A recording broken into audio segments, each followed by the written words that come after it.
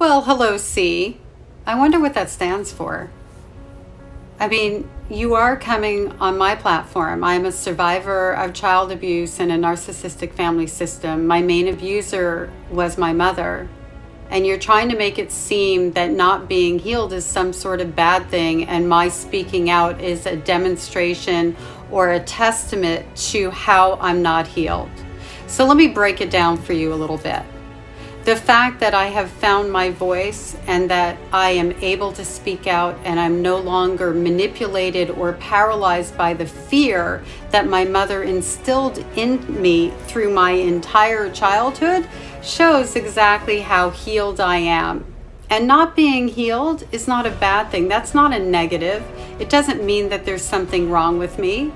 The fact of the matter is I will be healing the whole rest of my life. I will be growing the whole rest of my life, because completely healed is not a thing. It doesn't exist. Trauma lives in our body. It lives in these dark little places that we can't access in order to be able to heal them.